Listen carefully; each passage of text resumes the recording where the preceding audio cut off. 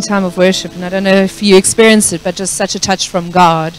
And I was thinking it's so significant. I wasn't here last week, but that we started the year with a worship service, and there was no preaching, just pushing into God's presence, and those who were here said it was amazing. And I was just thinking about that verse, into his gates with thanksgiving and his courts with praise. And wouldn't it be amazing if this was a year where you just enjoyed God's presence like you've never enjoyed it before, that you spend time in his presence, that you experience breakthrough. And I love the series that we're doing because I think it gives us some amazing tools for breakthrough and some beautiful and good things that hopefully you'll be equipped with as we look at God's Word. And we were speaking about the whole idea of patterns. And I like the word patterns. We talk about disciplines. And some people have had bad experience with discipline as it being harsh, but God's ways are always good. He's a loving Father who has the best for us. So even when we use the word discipline, or being disciplined by God, or getting involved in the disciplines, it's not a bad thing. His ways are so good. But we're also using the word patterns. And so I was looking at patterns and just kind of what comes to mind, and we've got a little quiz that we can put up. And if you can get this very quickly, I'm not going to spend too long on it, you probably won't. Could you tell me what the letter in the second star should be? You can get an extra slice of cake in the Connect Cafe if you can get it in the next 20 seconds. Anyone? G? No, you're just guessing rolls. Yeah, Nick? No? Anyone? What's that? No, now you guys are just randomly guessing letters. It's a matter of time before we get it. I'll give it to you. It's J, because this is a complicated one. But basically, each letter, if you give it the number that it is in the alphabet, for example, E is what, 5? B is 2, and then you take all those and you divide it. The middle one gives you the average. That's so obscure. It really irritated me when I got the answer because it took me forever to try and get it and I never got it. Okay, but what you can see is all of a sudden when you see a pattern, things become very clear and obvious. And so I kind of really hate these sort of quizzes where you have no idea and then all of a sudden you can see and all of a sudden it makes sense. And it's the same in God's kingdom, that there's certain things that if we put these patterns into place, we can kind of predict future outcomes. And so if you're putting certain things in place in your life, you can kind of guess that, for example, we're speaking about prayer tonight, and if you put the whole habit of prayer into your life, you can guess that when you're going to go through tough times, when you're going to go through hard times of not hearing from God, that you'll probably still be a person of prayer because that is the pattern that you've put in your life. I was thinking about patterns as well, and they're good patterns that we can put into our lives, and that's a sign of maturity. As you start to master certain things, for example, a lot of you have written exams, and if you can get down to really just studying and pacing yourself and doing the work that's required, that's a sign of maturity, because probably when you were in grade whatever and you started doing exams for the first time, your mom had to kind of probably sit behind you and ensure that you study, because that's a sign of immaturity, not being able to have those patterns. Or sometimes another sign of immaturity is having destructive patterns. And so if you can see people whose lives are being destroyed by addictions, they're giving into those destructive patterns. And I was thinking, just excuse me, because it's the second time I'm using our dog as an illustration in the last few times, but she can't watch reruns of the sermon, and so I can talk about her and her failures. But basically, so we got this dog and we had high hopes for her. I researched the breed hugely because we were deciding what kind of a dog we were going to get, and we kind of nailed it. We thought Weimaraner, intelligent, athletic, great indoors. For some reason I wanted what they called a Velcro dog, which is a dog that walks behind you all the time and doesn't leave you. Now I regret that, because now I have a son and 2 dogs that walk behind me all the time. But I thought all these things were good, and she really was an intelligent and athletic dog. She's still alive. We took her to dog training, and I was so proud of her because we would take her through these drills, and she was like one of the fastest dogs there. And at the end of the year, they do this competition, and we walked away with all these like flower trophies, and I was so proud. I know it's odd, but it actually was quite special. And she was also intelligent. When we started teaching her things, I was like, gee, she learns quite quickly. But there was another side that was starting to rise up, and that was her crazy. And the one day I took her to the park and I was just walking, she was still a puppy, and there was a kind of metal boom where you can lift it up so that a car can go in. And so we were at the park, and all of a sudden she saw a bird, and she wanted to chase this bird. And so she just went at full force. She didn't listen to me. All my little behavioral, like, come here, do this. None of it worked. And she just went flying. And I thought, oh no, because there's a busy road on the other side, this dog is going to get killed tonight. And so I freaked out. But lo and behold, I don't know if it was God's protection or what it was, but she ran straight into this pole, into this boom, and bounced back.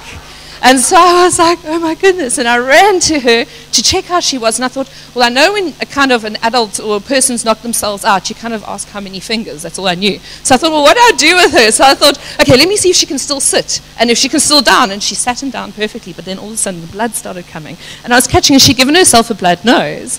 And I'd never seen this in a dog before, but I was holding her now to take her to the vet. And there was blood all over my car. And I remember asking the vet, and I said, it's quite strange that it happened. Do you think that she has an eyesight problem? And I remember his response to me was, he said, no, my love, that's her brain.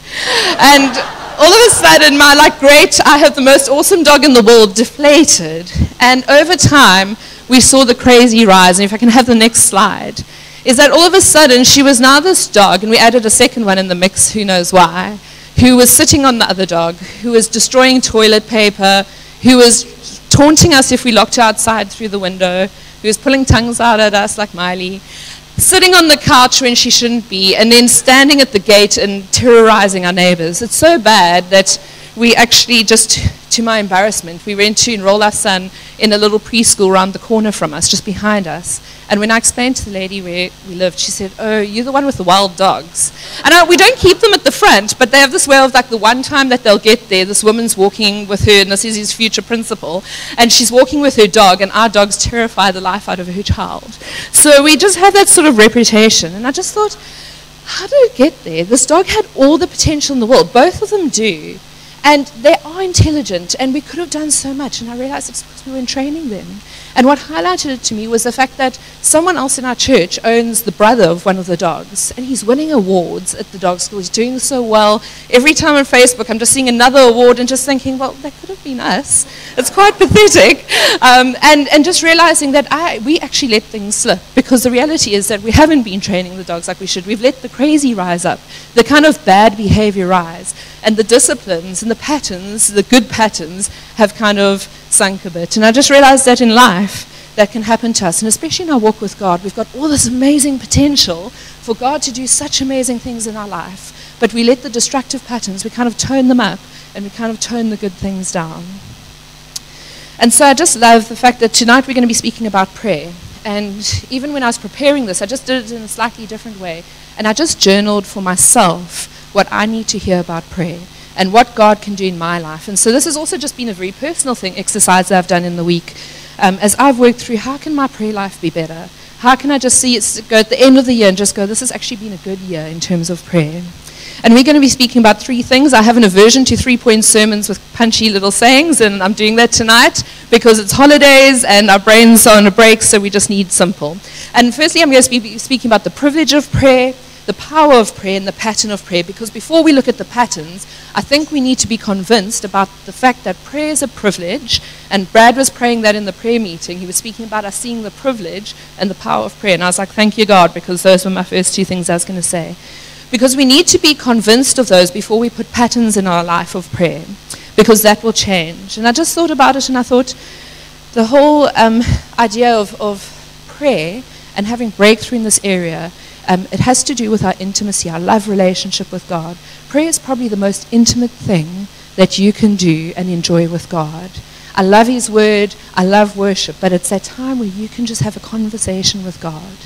And so it's such a beautiful thing, but the devil hates intimacy because God has designed it. So if you look at what he does in marriages, he tries to break down intimacy, be it physical, emotional, spiritual. Because if he can break down intimacy, he can break down the relationship. And I think it's the same with our prayer life and our walk with God. If he can break down that intimacy that we have, then he actually wins, because we don't pray anymore. We don't want to speak to God. We don't have that desire to just be in God's presence. And then I was thinking of a few things that he tries to do, and this is not an exhaustive list, but the first one is a lie. He tells us a lie that we're not worthy. And I love that James in the prayer meeting, and then Nick also started with it, addressed the whole thing of not being worthy. And James felt like in the prayer meeting that this was going to be a thing for us tonight, that there were going to be people here who are affected by, whose prayer lives are affected because they don't feel like they're worthy before God.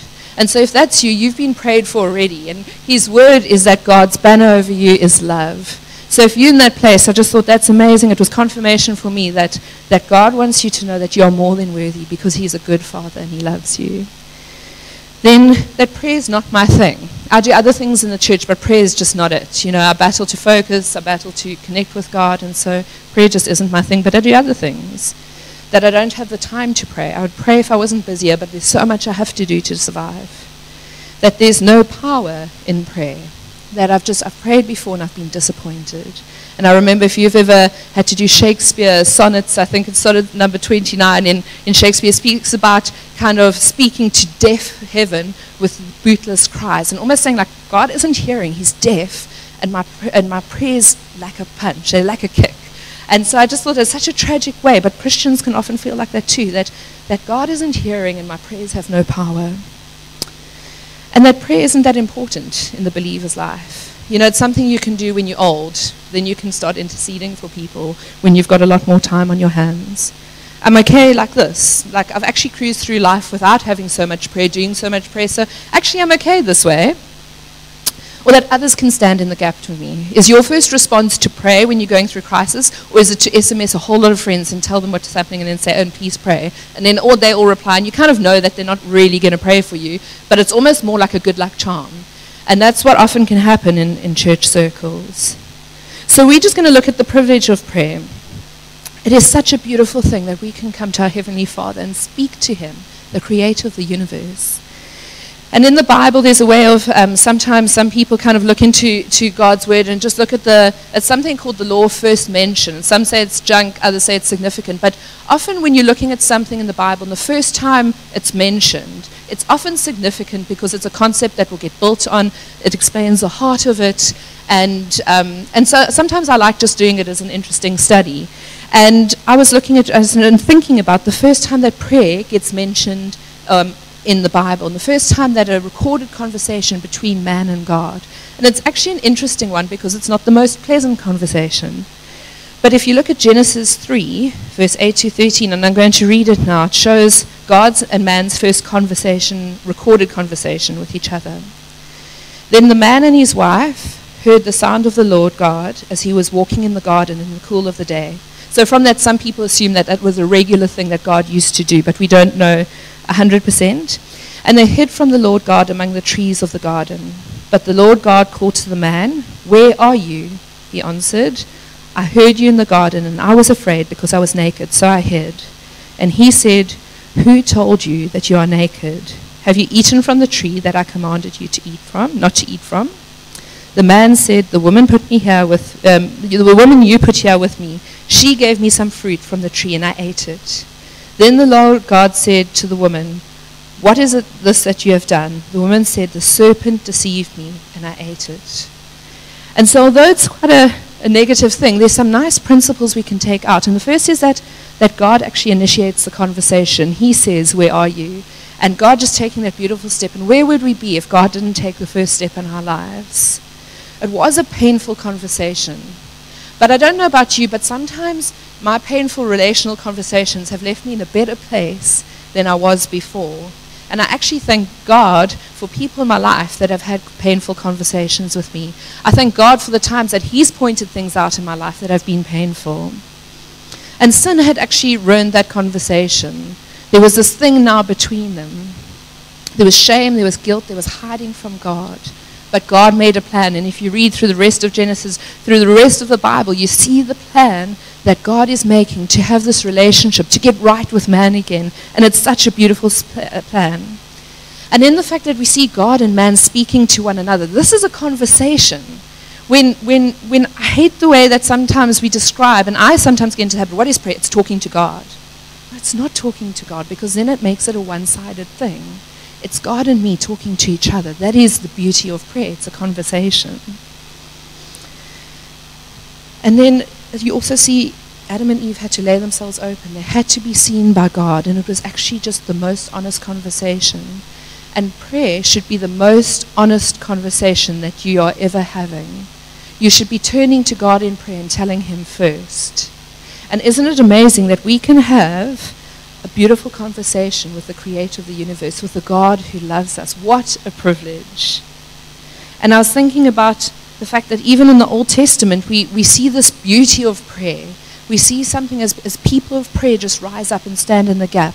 In Daniel chapter 2, if you know the story, when Daniel gets called to interpret a dream, firstly what happened is Nebuchadnezzar has a terrible dream. He calls his wise men in to try and get an interpretation. And none of them can do it, not even interpretation. They must tell him what he dreamt because he can't remember the dream, and then interpret it. And their words to Nebuchadnezzar is, what you're asking us to do, no man can do. And he's absolutely right. They're absolutely right. Because then they call in Daniel, and what does Daniel do? He goes to God, because only God can do it. It's a privilege that you can access God and hear from God when others can't.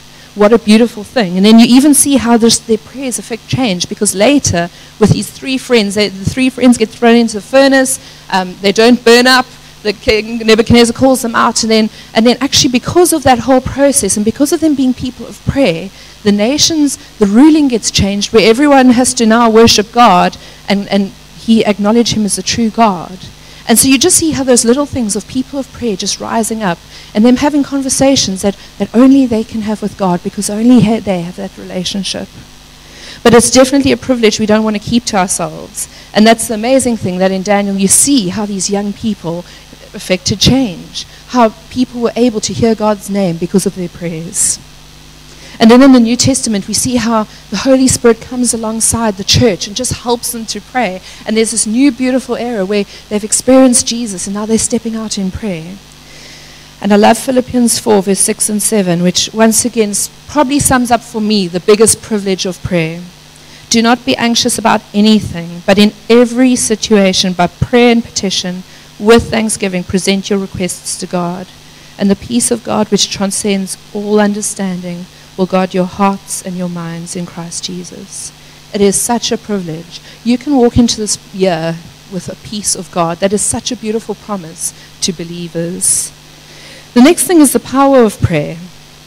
And when we talk about that, we so often water down the power of prayer. How many prayers have you said where you haven't really believed in what God was going to do, that there was actual power? And you kind of maybe on a head level knew that you needed to pray, but your heart didn't believe in the power of prayer. And when we're praying from that point, it's a very defeated point that we're praying from. But there's power in prayer. And I was going through the New Testament and just looking at how the early church prayed and in what situations they prayed in, because that reflected their kind of belief in the power of prayer. And it was basically every situation they were praying in. So I'm just going to look through a few. And the first is that the believers prayed when they were gathered together. Acts 1 verse 14 says they all joined together constantly in prayer, along with the women and Mary, the mother of Jesus, with his brothers. And then in Acts 2:42 it says they devoted themselves to the apostles' teaching and to fellowship, to the breaking of bread and to prayer. And then the believers prayed when they were being sent off. And that's what we're going to be doing a little bit later for Ryan, because we're sending him off. And so if you look at Acts 21 verse 5, when it was time to leave, we left and continued on our way. All of them, including wives and children, accompanied us out of the city, and there on the beach we knelt to pray. What a beautiful send-off. And there's another scripture from Acts I'm not going to go through, but it says Barnabas and Saul are being sent out and set apart. And then the believers prayed when they were faced with choices, when they had a decision to make. Acts 1 verse 24 to 25. Then they prayed, Lord, you know everyone's heart. Show us which of these two you have chosen to take over this apostolic ministry, which Judas left to go where he belongs. And isn't it amazing that so often, and I've even done this when I've been praying for a decision, is that you pray kind of expecting not to get an answer and kind of going, well, God, just close a door, whichever door isn't right. That's not really a prayer of faith. That's a prayer of unbelief. A prayer of faith is, Lord, show us what the right choice is. We're coming here to ask you. And that's what they were doing. The believers prayed through hardship. In Acts 12, verse 5, so Peter was kept in prison, but the church was earnestly praying to God for him. And then it goes on to explain how he actually gets released miraculously from prison. And then believers prayed for healing and for people being raised back to life. And in Acts 9, verse 40, there was a disciple, and her name was Tabitha, or her Greek name the Bible talks about it's more memorable, it's Dorcas. And she died suddenly, and this is what happened. They called for Peter, and Peter sent them all out of the room. Then he got down on his knees and prayed. Turning towards the dead woman, he said, "Tabitha, get up." And she opened her eyes, and seeing Peter, she sat up. It sounds so normal. Imagine witnessing that. Acts 28, verse 8 speaks that they were on the island of Malta. It speaks about one of the chief officials, and what happened is his father was sick in bed, suffering from fever and dysentery. Paul went to see him, and after prayer, placed his hands on him and healed him. It just seems like it was the norm. This is what they were being exposed to all the time. And I wonder if these prayers were so possible because prayer was just a part of their lives. If the only things we're praying for is healings and people coming back to life, maybe that's our problem, is that we're only coming to God with these things when we really need him. When maybe if prayer was just a part of our life and just the norm, all of a sudden praying for the sick and seeing someone being raised back to life might become very normal, because that's how we work in God's kingdom. And so we've limited God by the scope of our prayers and the fact that we're not letting him into every aspect. The believers prayed for opportunities. The believers had an attitude of prayer or devotion to prayer. In Colossians, we see the verse, "Devote yourselves to prayer, being watchful and thankful." And in Romans 12, verse 12, "Be joyful in hope, patient in affliction, and faithful in prayer." And just that call for us to be devoted, to be faithful. The believers prayed for opportunities to evangelize. If you look in Colossians, it says, "And pray for us too, that God may open a door for our message, so that we may proclaim the mystery of Christ, for which I am in chains. Pray that I may proclaim it clearly as I should." I'm going to skip the Ephesians one, but there's so many scriptures where they're just praying about just sharing God's word and just having the power or the authority or the boldness. The believers prayed to confess. And this is something that I think we don't do enough of, is just coming before God and just confessing. James 5, verse 16, "Therefore confess your sins to each other and pray for each other so that you may be healed. The prayer of a righteous person is powerful and effective." And just that confessing to one another, if you've ever experienced that, it's a beautiful thing. And if the early church, if this was the norm for them, it would have been a really beautiful thing and a liberating thing to, instead of hiding our sins from one another, to actually go and confess. And then the believers prayed to build each other up. And I love this. Imagine, because I was thinking about it when I was just kind of typing these things out, is imagine someone praying this prayer for me. What a beautiful worded prayer. Ephesians 1, verse 16 to 19. "I've not stopped giving thanks for you, remembering you in my prayers. I keep asking that God of our Lord Jesus Christ, the glorious Father, may give you the spirit of wisdom and revelation, so that you may know him better.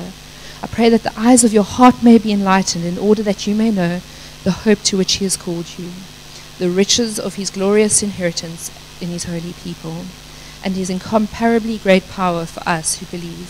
The power is the same as the mighty strength. That power is the same as the mighty strength. What a beautiful prayer that you could pray for someone else. And then the believers prayed to give thanks. In Colossians we see we always thank God the Father of our Lord Jesus Christ when we pray for you. And then finally they prayed at all times. So it sums it up.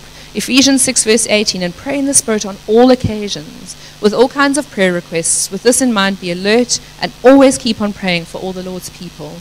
And then Thessalonians, "Pray continually." Simple verse to remember. That can be your one you remember for the year. Pray continually. And do you get the picture of a bunch of people who firstly want God in every aspect of their lives, who consciously acknowledge him and speak to him, who believe that he's a God who answers prayer, who sees the importance of praying together and praying for each other? Isn't it so beautiful? This, for me, just shows that these people knew the power of prayer. And I thought, well, what is different for us today? Nothing is different. We've just watered it down.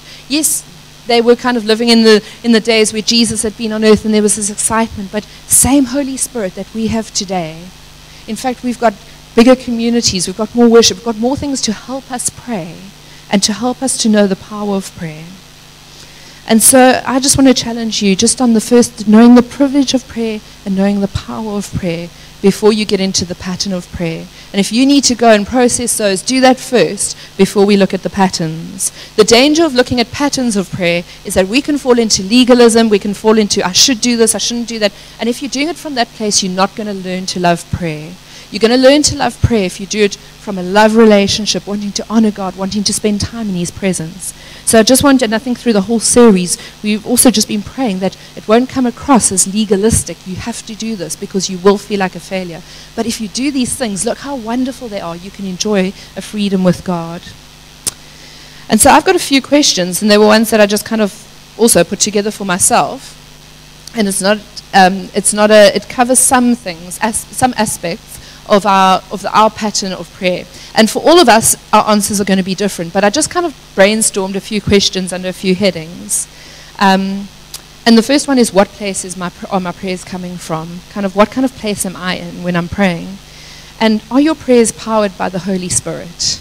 Is that the place it's coming from? I love in Romans it speaks about we don't know what we ought to pray, but the Holy Spirit helps us in groans that words can't even understand. And just that whole thing of the Holy Spirit has come to be our helper, to come alongside us, to help us in our weaknesses. And so it's a privilege to pray with Him. We don't do it out of ritual. We don't read just prayers and meaningless words. We pray with the help of the Holy Spirit. And if you're battling and you don't feel like you've got God's power, it's there for you. It's what He offers us. It's part of prayer, the Holy Spirit, and having His help. And then also it being a manifestation of a love relationship. Is your prayers, are they coming from a heart of love? Is it a manifestation, an overflow? Because if you don't feel like you love God, then you need to take a step back and learn to love Him again, because then your prayers will be different. And then, are you gaining ground? Are you going to new places with God? I hope that every year for the rest of my life, I'm always moving in a kind of a new place with God and kind of moving and taking fresh ground when it comes to prayer. And then the next thing is timing. How are you doing with timing? What is your pattern looking like? Are you giving God your best time of your day? I'm battling with this at the moment because I don't find I've got a best time. I don't have any good times. There's no time. But so this has been something I've had to kind of fight through and go, what is the best time that I can give God? When can I actually be my most with Him? And that will change from year to year. But are you being strategic about what time you spend with God? Consistency. That's the whole idea of patterns, is that we can kind of determine things from our past behavior. Are you being consistent? Because it adds, and every day that you're kind of adding that discipline and doing it more and more, it just becomes part of your life. And then, is it a priority, or is it the first thing you drop when other things come your way? And then the next thing is, are you hearing from God? I love when Psalms, it says, search me and know me. And just that whole thing of does God search you? Are you hearing from Him in every aspect of your life? I think that's how I worded it. Every aspect of your life, even the tough stuff. And so, because this is the thing with God, is that when He searches you and He knows you, He's going to speak to you about yourself. And I find that the first things, before I come into God's presence, that I need to do is actually deal with the hard stuff, the sin issues. In Psalm 66, verse 18, it says, if I had cherished sin in my heart, the Lord would not have listened. But God has surely listened and has heard my prayer. And so I always find that just a good way to start praying is to actually deal with the thought, like hear from God, like, God, what is being offensive to you? What am I doing that is standing in the way of me experiencing you? And once I've heard all the hard things, it's then easier to hear all the good things, because I'm not cherishing sin in my heart anymore. I'm letting God deal with it. And then, are you testing what you're hearing from God? I think it's so easy for us to just go, oh, I heard this from God, God's told me to do this, and you make these kind of unwise moves when you haven't really pushed through and tested what God is saying. And so, are you testing what you think you're hearing? And then, are you also, as you're hearing from God, are you hearing for other people? Is your prayer life bigger than yourself? Because so often we can be praying about our lives and our little kingdom and our little world, when we should also be praying for others. And that's such a significant, if you look back to the New Testament, how many prayers were actually said for others? And so a significant part of our prayer life and our habits should actually be prayer for others, prayer for the church, prayer for the unsaved. And then, am I protecting my love relationship? If we look, we need to be in a continual pattern of protecting our prayer life and protecting that intimacy, putting a little special hedge around it. And I was thinking about just a few things, is your aspects of your love relationship, your aspects of your prayer life. And I was thinking about things, are you putting things in like worshiping God and just keeping a quiet time journal so that you can look back and you can kind of see what God is doing? Are you spending time maybe speaking aloud to God and other times just being quiet before Him and being still before Him? Are you praying in different spaces? Are you continually praying? Are you praying kind of in your room, in the intimacy with your Heavenly Father? And then are you praying as you go to work and continually handing things over? And prayer retreats. Now, I haven't done one for a while, and sometimes they're actually very hard to do, just to take some time. But most people who've had significant times with God and significant breakthrough, it's often been on prayer retreats. And I've heard such amazing testimonies of people who've just pushed through with God, and that has been a marker thing in their lives. So just taking time to keep things fresh, to keep things kind of new with God. And then I'm mentioning it again because I think it's that serious, but the whole thing of sin, because we need to protect our love relationship by dealing with sin seriously. And in Job 31 verse 1, it says, I've made a covenant with my eyes not to look lustfully at young women. Now, I don't want to focus on the lustfully at young women, but that whole thing, it just shows how Job took it so seriously that he made a covenant with his eyes. He did not want to offend God, so that's what he did. He made a promise. And that's how seriously we need to take sin, of just making covenants and just going, Lord, I don't want anything to interfere with my prayer life, so this is what I'm going to do. Because the devil will attempt to entice us and desensitize us. And I was thinking about the sound desk, because Trevor's always moaning about people fiddling with it. And something will happen from one Sunday to the next where miraculously in the week, people have kind of changed all the levels again. And I thought it's kind of like that, is that sometimes we don't notice when the sin's coming in and it's affecting our life, but all of a sudden prayer and all these other patterns and disciplines kind of get turned down a bit, and other things get turned up, and it happens so easily and subtly that we don't, until all of a sudden we try to switch a microphone on and it's shrieking, and just all of a sudden there's this huge imbalance. And so sometimes we just have to be so careful, and that's why it's better to treat sin seriously right at the beginning than to let it go until all of a sudden everything's out of whack. And then also just the role of the word of the Bible, God's word in your life. It's there to test things. It's there to encourage us. It's there to teach us new things about prayer, how to pray. Maybe you don't even know how to pray. The Bible's a perfect way to start. So is the word a part of your prayer life too? And then lastly, who? Who are we praying for? Who are we praying with? And I think the most important thing is how's your prayer life, your alone time going? That time when it's just you and God. Matthew 6 verse 5 speaks about just closing the door and just being you and God and no one else seeing. And it's such a beautiful thing to have that intimacy with God. But then also in small groups. Are you just praying one-on-one? That whole thing of confessing to one another. Maybe in your life groups, just people you really know and trust, and enjoying the intimate times of prayer with them. And then corporate prayer, which is what we're going to be doing in a week. And this is something that we often fall short in, because all of a sudden when we bring the whole church together, there are people that are so different to me that are praying, and I just can't connect with them. But that is the beauty of corporate prayer, is that we shouldn't be selfish. There should be more of us praying in corporate prayer meetings. And so that is something I really want you to think about this year, to be more committed to our church prayer meetings. They happen once a month. There are some other ones that happen, but just praying with God's people, because that was such a significant part of the New Testament church.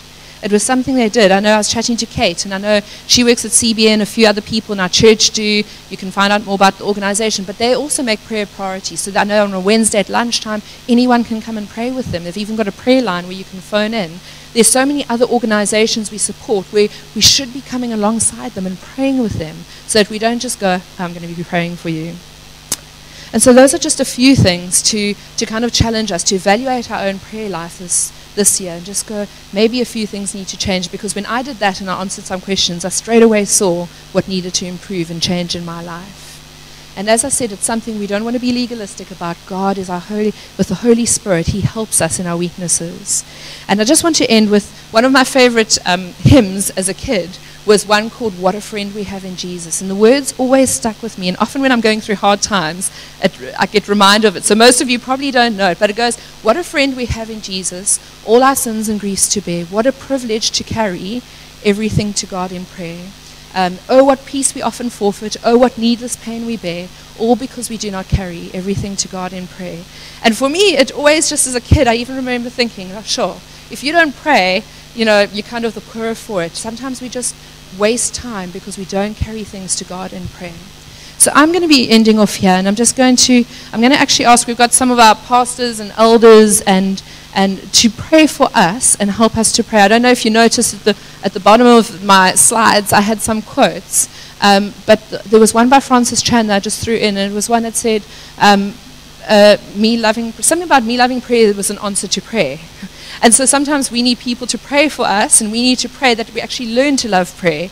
And so I just thought it would be nice for a few of our leaders to pray for all of us as a congregation, that we will learn to love prayer, that we'll have breakthrough in this area, that we'll see ourselves as worthy, and then Rolls will just lead into our time of praying for Ryan. So I'm just going to pray, and then if any of you do want to, you can come and grab the mic. But we just want breakthrough in this area. Lord, we know that you're a good Father, that your Holy Spirit comes alongside us to help us in our weaknesses. We want to spend this year in your presence because that is the best way to spend this year. Lord, we don't know what the year is going to hold. There's so many changes for so many, but Lord, we know that you can be our constant anchor in life. What a privilege to speak to the Creator of the universe. So Lord, we pray for breakthrough in this area. We pray that our patterns will be ones that you put forward. And Lord, just speak to us all differently. We know we're all in different places here with you, but we trust you, Father. Amen. Father, I just want to pray for us. Just thank you for your word. I want to pray for our people, God, that they would learn to allow the Spirit to set the agenda for their prayer. God, I pray that you would cultivate a love in our hearts to be talking with you and to be talking to you. And God, not to feel insignificant or to wonder or question whether you have the power to fulfill a prayer. Holy Spirit, won't you come and break down those walls? Cause us to have too much to pray for, Lord, and to desire to be there and throughout the day, God, to be communing with you. Lord, I pray that as your people would be like Paul, who constantly had in him an atmosphere of prayer and an attitude of prayer. I pray for that in Jesus' name.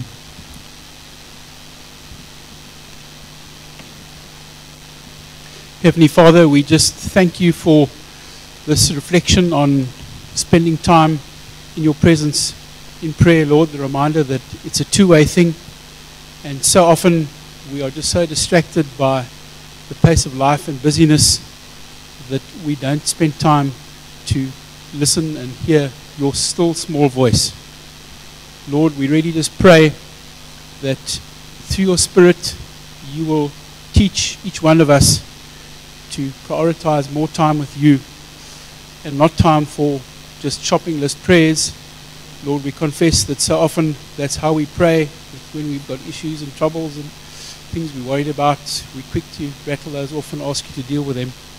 But we certainly don't spend enough time just listening to you and just being in your presence and hearing what you want to say to us. So Lord, we really just earnestly pray that through your Spirit, 2018 might be a time of breakthrough in the space. Lord, we know that the evil one wants to get at our relationship with you, and there are so many distractions that just kind of muscle their way in, and so easily you just get put on the sidelines. So Lord, I really pray that for each of us this might be a year where we really, through your strength, discipline ourselves to spend more time in your presence and to allow that power of prayer to work in us and through us to reach out to others. So thank you, Lord, that you have our backs on this, and that we're not doing it on our own, and that we can trust in you and in the power of your Spirit in us to be able to just have special breakthrough this year and the years that lie ahead as we seek to draw closer to you in prayer. Amen. Yeah, we thank you, Lord, that we have an understanding of what it means to be disciplined, and at the same time, Lord, we understand what it means to be in love. And Lord, we pray that we would have both in the area of prayer. That, Lord, we would be disciplined in our setting aside time. That, Lord, we'd be disciplined in making it a priority. That we'd be disciplined, Lord, in bringing things to you, Lord, not as a shopping list, but, Lord, because of the things that are on our heart, because you're so intimately involved in everything that we stand for and everything we do. And then, Lord, we pray that you would help us just to fall deeper in love with you. Because, Lord, it's out of that deep love relationship that we will want to spend time with you. It's out of that deep relationship, Lord, that we'd want to be communicating with you. We want to be listening to you.